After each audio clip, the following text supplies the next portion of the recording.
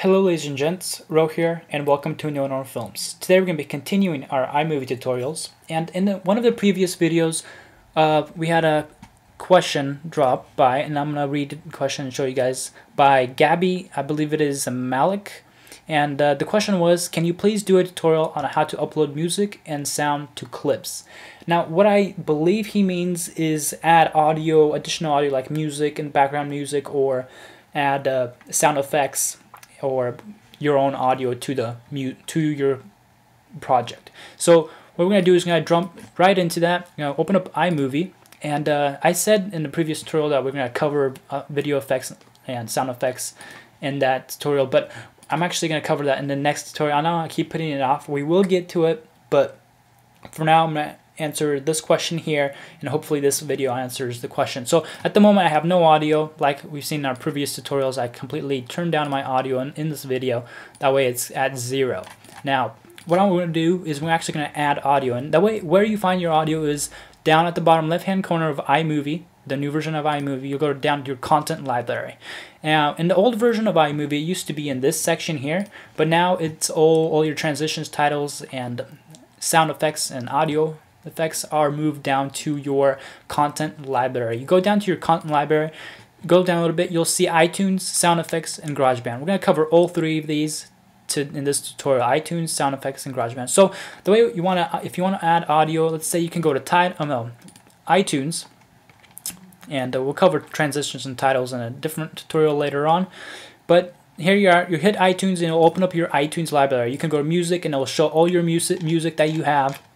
And this is your music, and now like for this example I'm just gonna go to my music, or you can go to one of your playlists if you want to find a specific song that you're looking for, and you'll be able to find a song. Let's say I'm gonna choose Thunderstruck by AC/DC, and I'm not gonna actually play any of it because I don't want to get a copyright strike or copyright infringement on this video. But just to let you all know, if you're using music on your iTunes library, or music that's been copyrighted by another an artist, and they're actually a popular band, you can only use 10 seconds of that music and put it on YouTube so that if you don't want a copyright infringement on your video. So I suggest you follow that, only 10 seconds. Any more than that, you will have a little copyright notice on the video, meaning that it's not following, it's going against YouTube rules, so it will be limited to where people can see the video.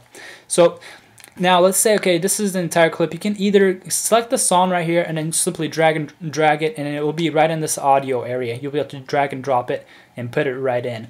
Now before you put it in, you can click play and listen to a clip, or you can, like let's say you only want a part of the song. This is another cool feature in iMovie 10, is you actually see the entire song length, and you can play it from a certain section, and let's say you only want a part of it, you can simply drag what part of the clip sound you want. You can hit just that plus button and it will add it straight to your audio. Now I'm going to delete it for this at the moment, but I have this, I would only want this clip. You simply drag and you drop it right underneath, and I did select 47 seconds there when my clip is only 14 seconds, so I'm gonna go down to 12 seconds.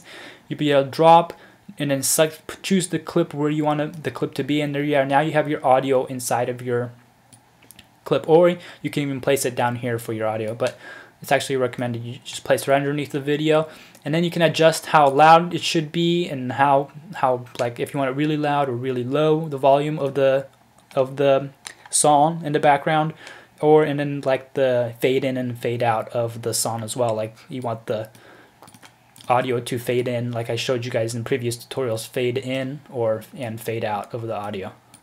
And then you could, like I said, you can also actually adjust the audio in the song just in case you got a part that you want, or you want it to meet your entire video's length, your project's length. So at the moment I'm going to delete this, and there you are. There's how you get iTunes music onto your, songs onto your actual project. Now I'm going to go down to sound effects. Sound effects is very simple, just just like iTunes, you can have your selection. You can actually choose from different kind of categories of sound effects like fall, explosions, animals, sounds, people, motion. There's just so much. There's like so much. Like I have Final Cut Pro as well, so I have Final Cut Pro sound effects as well, which gives me a bigger variety. But let's say you're looking for something in particular, you just go to Effects.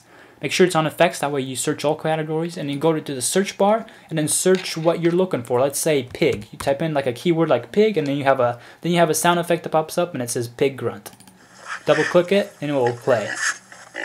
And all the sound effects and all the foley and little jingles in this are not copyrighted, so you can use any one of these and you won't get a copyright notice on your video on YouTube. So any of these are free to use as long as it's in the sound effects, and as long as it's sound effects that, well, it has to be, make sure it's not like a song that has an artist behind it. Exactly. But like I said, it's all the sound effects and effects in here are going to be fine to use on YouTube without any copyright notice. So you'll be able to, yeah, these will be fine unless you added your own like iTunes music folder in here. That, other than that, you'll be totally fine.